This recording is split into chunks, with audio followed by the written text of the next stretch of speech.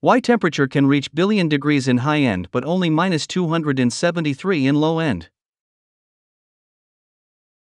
We all know that the lowest temperature is the absolute zero, which is equivalent to minus 273.15 degrees Celsius or minus 459.67 degrees Fahrenheit.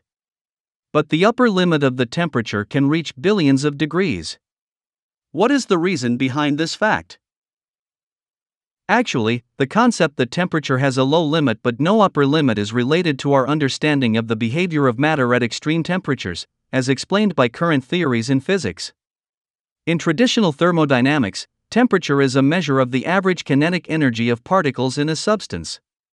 In other words, the temperature indicates the movement speed of particles in an object.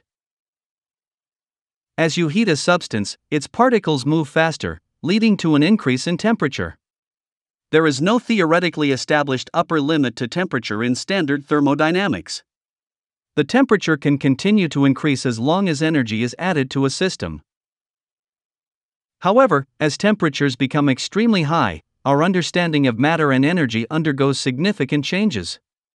At extremely high temperatures, quantum effects become significant, and traditional thermodynamics may not accurately describe the behavior of matter at such extremes. The Planck temperature, which is on the order of 10 to the power of 32 Kelvin, is often considered a limit where our current understanding of physics breaks down. At temperatures approaching the Planck temperature, quantum gravitational effects become important, and our conventional notions of space and time become less meaningful. On the other hand, as we lower the temperature, the motion of particles decreases. At absolute zero, it is theorized that particles would come to a minimum state of motion, meaning they would have no kinetic energy. In other words, at absolute zero, all particles will stop moving, and their movement speed is zero.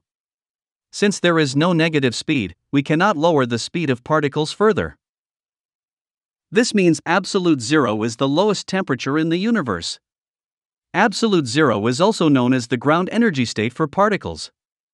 According to the third law of thermodynamics, it is extremely difficult to reach absolute zero because removing all thermal energy from a system is a highly challenging task.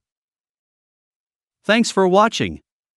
If you liked the video, please hit the like button or subscribe button for more interesting topics.